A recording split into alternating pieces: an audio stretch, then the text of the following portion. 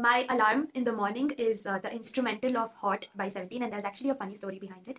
So, obviously, growing up in a very strict household where you cannot wake up to K-pop songs in the morning.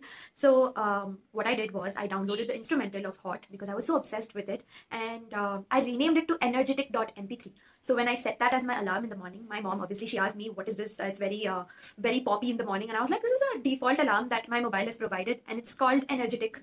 It's something default in the phone." So yeah, now I wake up to Hot by 17 in the morning every day. I'll be like hot, hot, hot.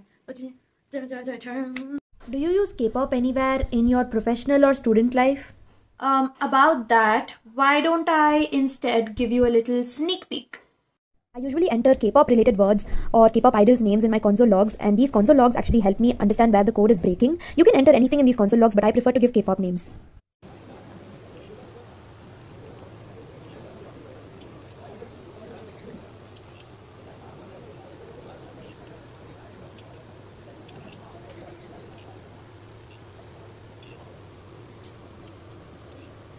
There are also cases where sometimes you have to create dummy files just to check if the code is running or not. So that time I give something like jungkook.py for a Python file or jiminsjams.c for a C file. And somehow like this, I try to bring in K-pop somehow or the other way in my everyday life to not make it boring. Wow, that is super cool. Did you just say super? Darum darim da gurum da go yogi yogi do. Darum darim da uri duri me eating come and go. Say young bong fame like this. Chi gang guang gong. Sorry.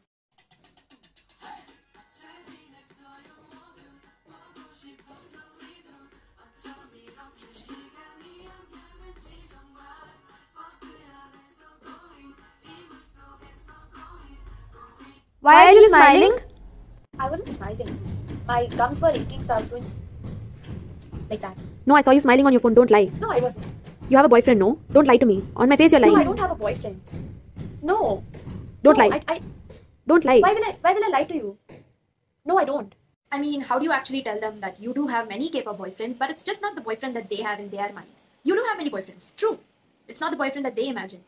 What do you mean when you say K-pop raised your standards? So yeah, one thing that I've learned from K-pop men is that, even if their schedule is super busy, they always take time out of their day to send something positive to their fans, cheerful, motivating, something, it could be like it's raining out in Korea and then they're like, everyone, it's raining, please carry an umbrella when you go out. Or if it's really cold, they'll be like, everyone, please dress up warmly when you go out. And that's just so cute, even though it's a very little thing to do.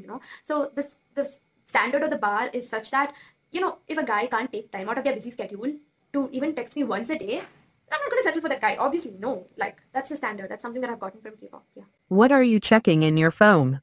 Oh, this? So I've been in a talking stage with a guy, and he was the first one who texted me, okay? And I replied back to him, and it's been 3 days, he hasn't responded back. You have high standards, yet you're talking to the mediocre guy in real life? Kya karu yaar? I can't go marry Wonwoo or Namjoon or Yoongi or S-Scoops. Nah. I have to settle for someone in real life. Yeah, we never felt so young. Why did I sing that song? Sorry when I'm out you, girl. Oh, girl, this is a white wall. That's something Kiho said in one of his lives. Anyways, so I had to take it down before my mom came back home because I can't have a K-pop wall and all. My parents will disown me. I'm not allowed to have that. So they just think it's an unhealthy obsession. You can't change their opinion. But now it's been 5 years and I've grown a lot as an individual thanks to K-pop, thanks to so many things.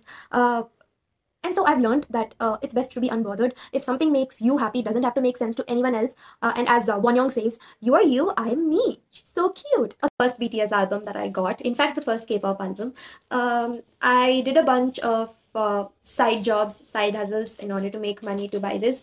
So that, I don't have to ask my parents. And this was something that I won as a prize in K-pop contest. How would you describe your life before K-pop? Yeah, excuse me, I'm getting a call. 1 second. I wasn't getting a call. I just think that life before K-pop is not really worth talking about. Yeah.